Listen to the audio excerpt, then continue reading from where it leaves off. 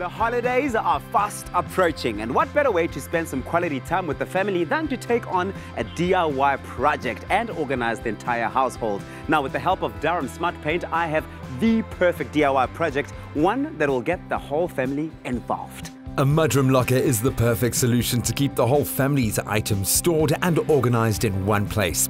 Give each family member their own space to store items like hats, jackets, school backpacks, handbags, sporting equipment, keys or anything else they may need on the go. Eco Furniture Design have designed this stylish and simple mudroom locker in line with their contemporary look and feel. It's easy to customize with your choice of paint, color, coat, hooks and accessories. This particular design has 3 spaces, but you can adjust it depending on your own family's needs. And then all you need is a working space, some building materials and Duram paint.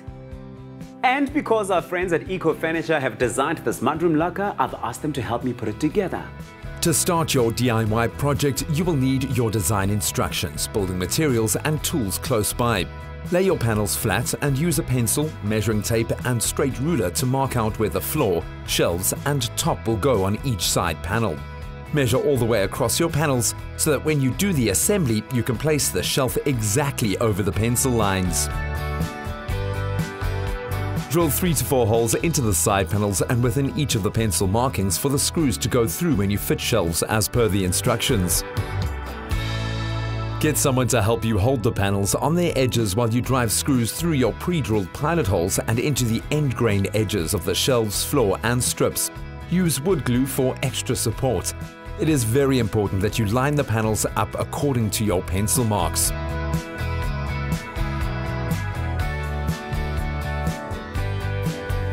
To install the verticals, start with the longer top verticals and then move down to the bottom verticals. Do the entire one side before proceeding to the other.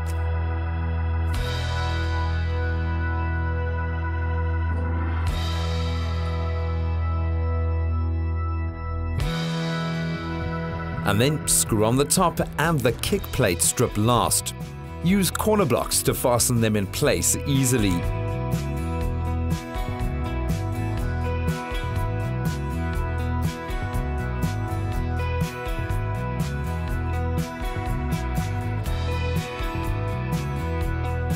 Once your unit is assembled, sand down the edges until smooth and then prime your unit and backing board with Duram's wood primer. That will help seal and protect your wood and ensure that the top coat can be added smoothly and perform better. Let the primer dry for 6 to 8 hours.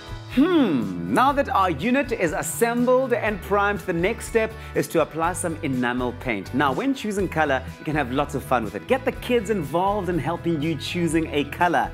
For this project, I will use 2 colors. Duram's beautiful Barbizon blue for the body, as well as their light gray chapel spire for the backing board to add that lovely contrast.